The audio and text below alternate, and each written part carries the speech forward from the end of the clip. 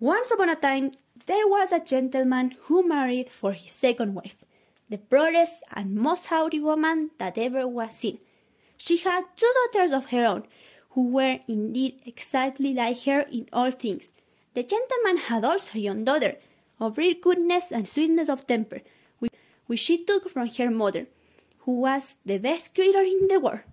The wedding was scarcely over when the stepmother's bad temper began to show itself.